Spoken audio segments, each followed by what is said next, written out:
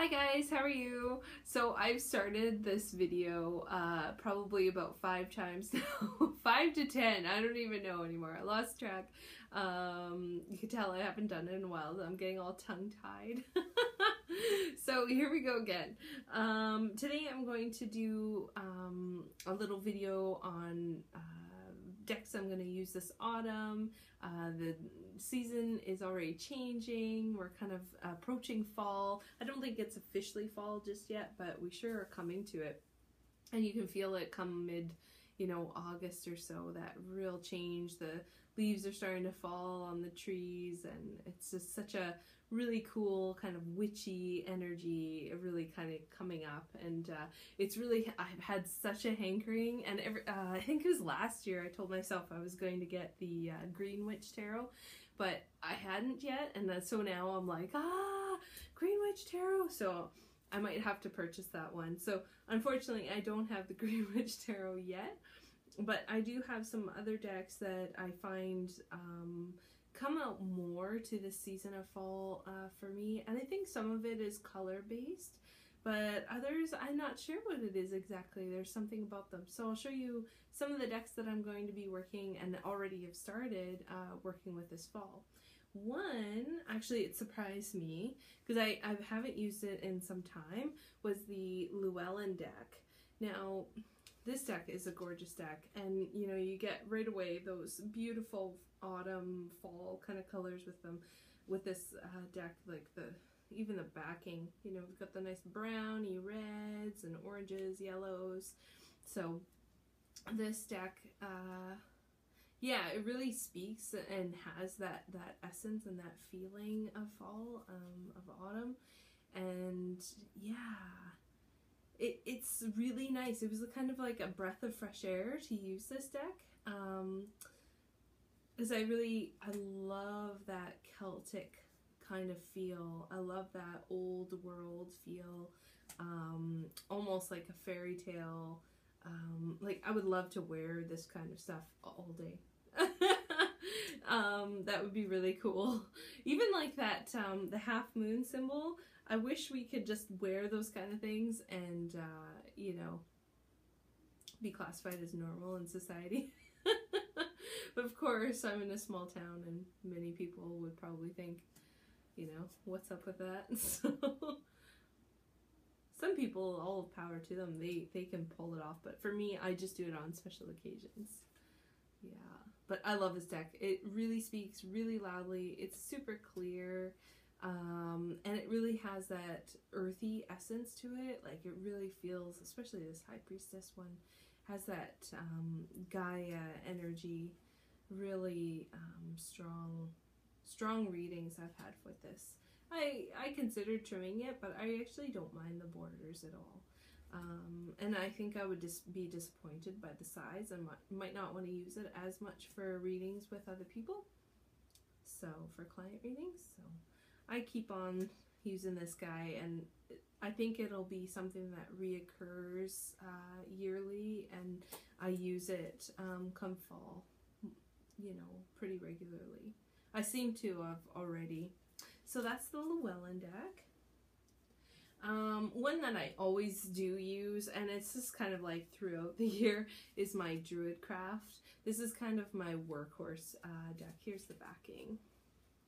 I have mine trimmed, and I did some gold kind of edging on it. It's already wearing a little bit, but it's not too bad. But this is my workhorse deck, and I did put it away for a little while during the summer. I wasn't feeling it at all pretty much during the summer, so I really kind of switched the game on this one, and started using some others I noticed right then. So this is kind of my workhorse deck. It's the most clear deck I have. I have to say, hands down. Even over the Rider-Waite. Rider-Waite is awesome, but it lacks in the facial expressions, and yeah.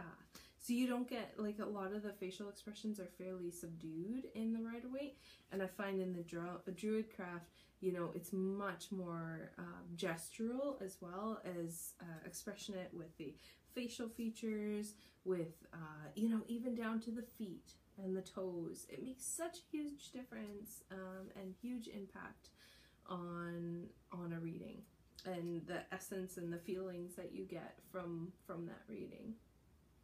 So that's my workhorse. I'll probably always have this going at some point. Now, one that really surprised me, and I think part of it actually was because of Tarot Apocalypse, has come out. Now, I don't really feel drawn to it, but I do have the Tarot Illuminati.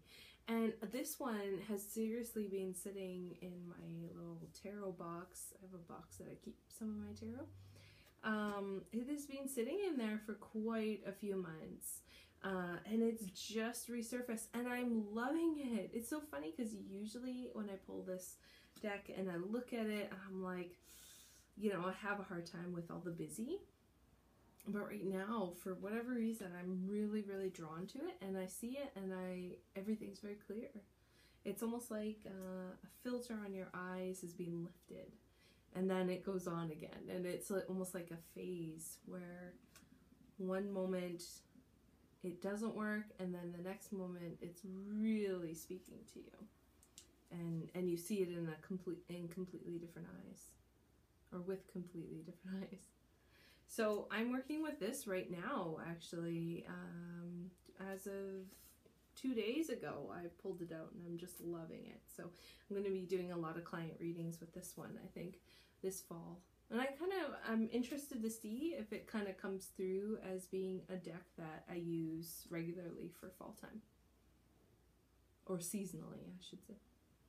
I love this High Priestess. It's like one of the best High Priestesses done. Just amazing. So that is Tarot Illuminati. Now, the other one I have been using a fair amount on the daily basis is the Messengers Oracle. Now, she just had Raven Felon, I think her name is. She just came out with Dreams of Gaia, which I'm totally gonna buy, and I just about purchased it, and then I found out they're all out. They have no more. And maybe she does on her site. I just have to go check. But I was on Amazon, and now they don't have any more. So, but that is on the to get list, is the Dreams of Gaia. So I've been actually working with this deck for a few months now, and I love it on a personal growth level. I love it with client readings, as clarifiers with the tarot cards, and I find it it goes more to a spiritual side rather than the everyday practical side. So it gives like a different level, a different dimension and layer to the readings.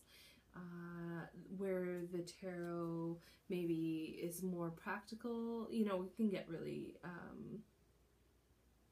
spiritual as well, but I find with my everyday kind of readings with clients here in town, it's more on a practical sense, on the everyday kind of living. We try and bring in life lessons and things like that we're working through, but I find this really kind of opens the space for thinking a little bit more open, more broad, and honing in on that spiritual side,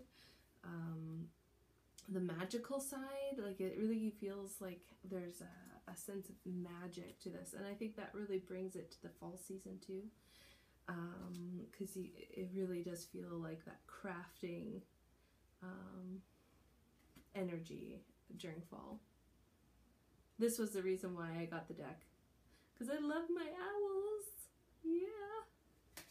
So yeah, lovely deck. I also I didn't trim this one, but I did put gold on it, and it looks sweet because it almost matches it like perfectly almost.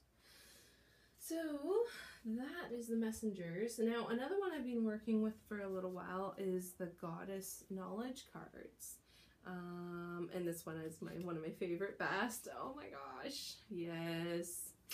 So I've been working with this deck in terms of learning more about goddess energy. You know, I really have never done that before. Sorry about the glare, everyone. I've never really worked with the goddess energy. I haven't really even learned about it. So it's been really wonderful to have this deck, because on the back side it has the information, about that goddess or god. I think there might be a couple gods in this one too. Yeah, there is. So it's a learning deck as well as maybe perhaps one that you can do when you're, you know, doing a little ceremony to that god, paying tribute to the god or goddess that you happen to be working with for a period of time, so you can have that card out. So it can be used for so many different uses and purposes. For me, I've just been doing daily draws on what goddess is working with me, and part of that is just to learn more about this deck and how those goddess energies are reflecting in my everyday. So it's been a really wonderful deck to work with. So that one is also going to continue for this fall season. Come the summer, I started using just your basic Rider-Waite. And I still feel like this energy is still here a little bit. I'm not sure how long into the fall season I'll be using just the basic Rider-Waite, but this one is the original Rider-Waite.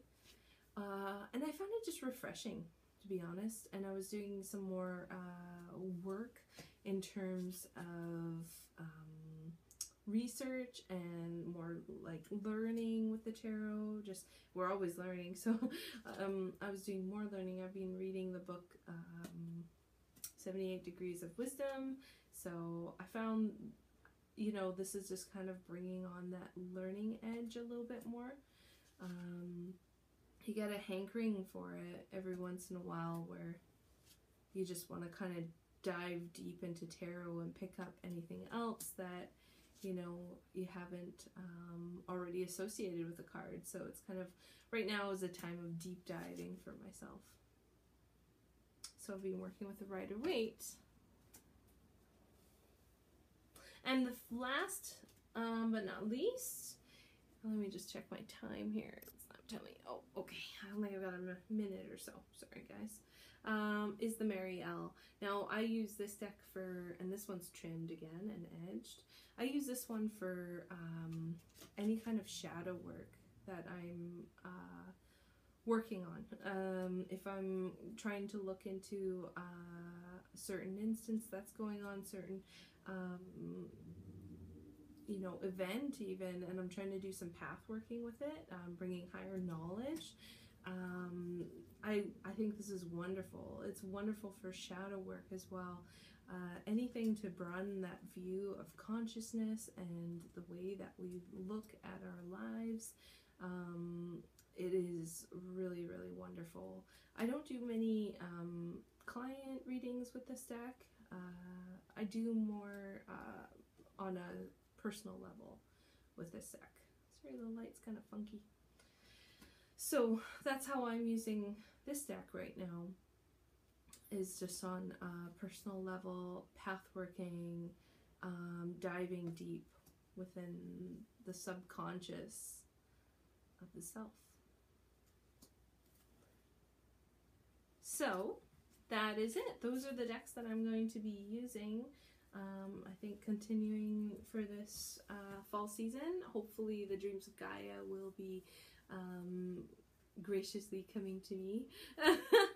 and we'll have some deck reviews up on the way for you guys. You all take care, and we'll see you later.